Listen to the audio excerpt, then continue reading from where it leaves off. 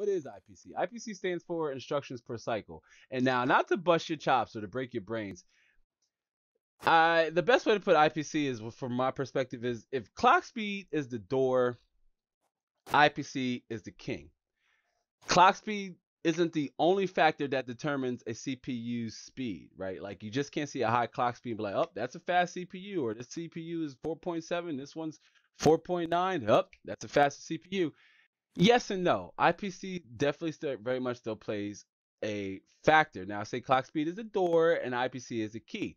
That's because the clock speed is where you want to is what you want to get to, but the key, the performance is behind the door. So to unlock that performance, this is where IPC comes into play and how it serves as the integral key here in this scenario. Now, with every tick of the clock, right, the CPU will fetch and execute an instruction, right? So it will, you say, I want to go get this, or I want to calculate this. It will send it out and it'll wait for it to come back, right? It'll say, hey, we need to do something. It's a click this. What does that instruction mean?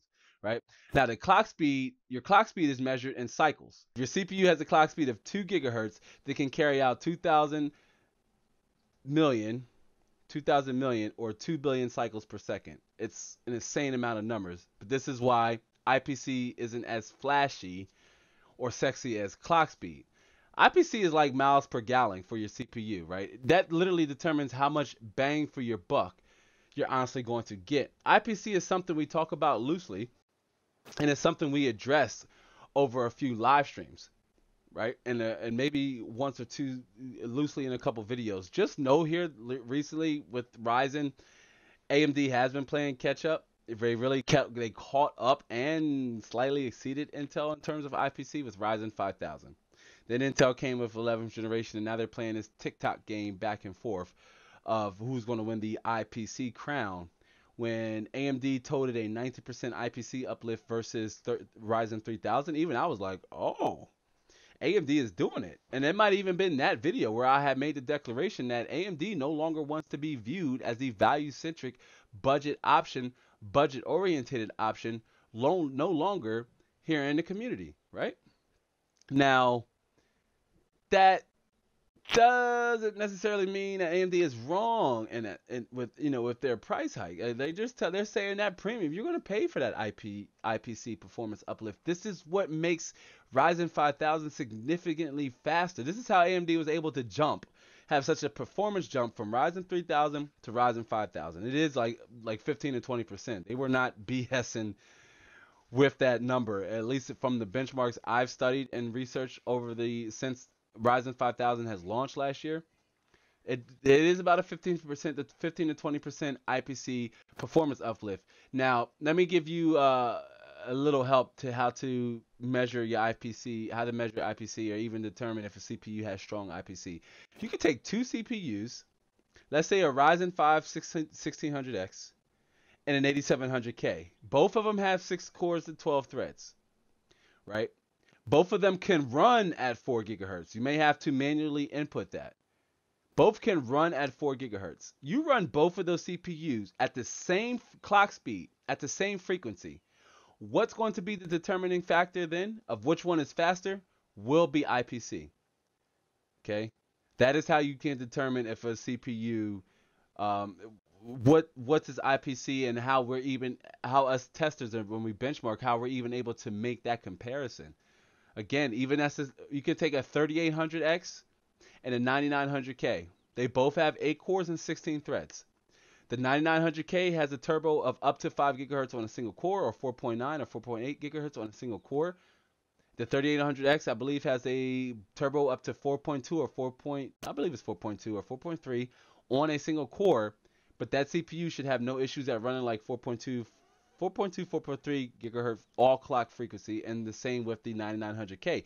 So to determine the IPC, you're going to run both of those CPUs at the same clock speed.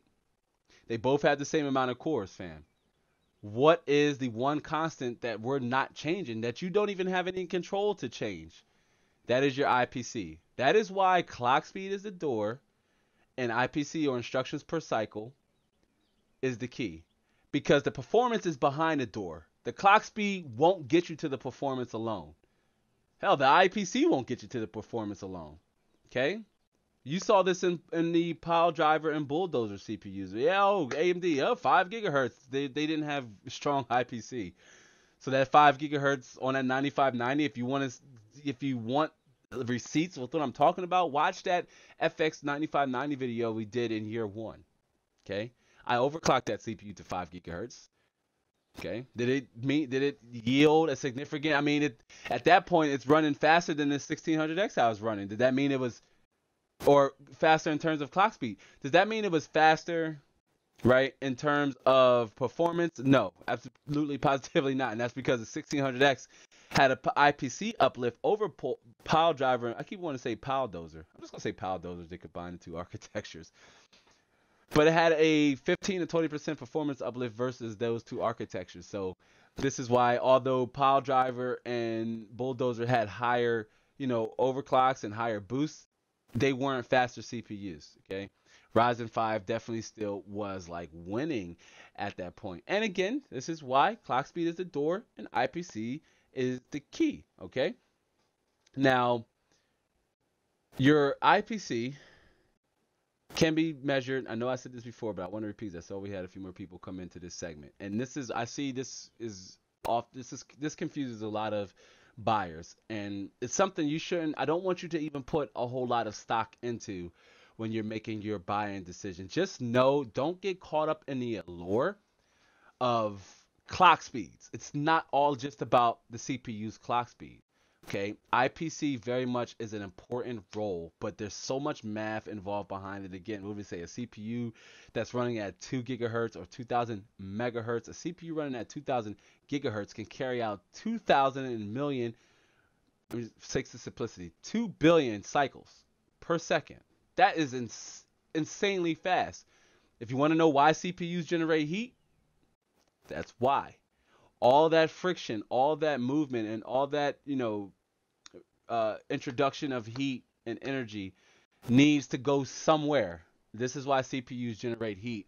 This is why your CPU gets, hotter than your graphics card. Your graphics card can slow itself down, run at, 90 degrees C and be perfectly fine. But your CPU, that bad boy was shut down because it'll just progress. It could scale. It could just continue to get hot and hot and hot if the heat isn't properly being dispersed off of the IHS. The IHS is the integrated heat spreader. That's the top that you see here that says core on our visual aid behind the letters instructions per cycle right here, which IPC originally stood for Institute for something other, I forgot, but it was originally named after the institute that coined the term IPC, okay, or instructions per cycle.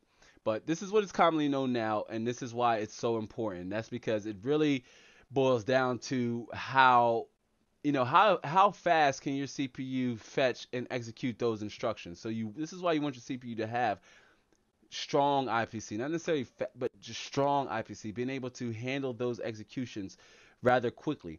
Your clock speed is going to help that CPU run quickly though, right? So you can think of jogging in the marathon. Hey, I got good IPC, right? I'm running at 2 gigahertz, but then I look to my right or to my left and I see here come the 11700K with slightly stronger IPC there. So they're able to run slightly quicker, more efficient than I am. So since they're able to run more efficiently than me, their clock speed is going to help them move faster than I am. That is the biggest difference. Hopefully that didn't confuse anybody. But if I do, let me know. Let me know. But IPC, I had to include this into our 5 tips to know before you're buying or building a gaming PC, especially if you are building a gaming PC, so you know what kind of performance level or performance metric to expect, right? This whole segment, if you will, if we switch back to our title card, and that's basing your CPU off of your needs. Knowing if you need a 6 core, an 8 core, do you even need a 4 core, 8 thread CPU? We had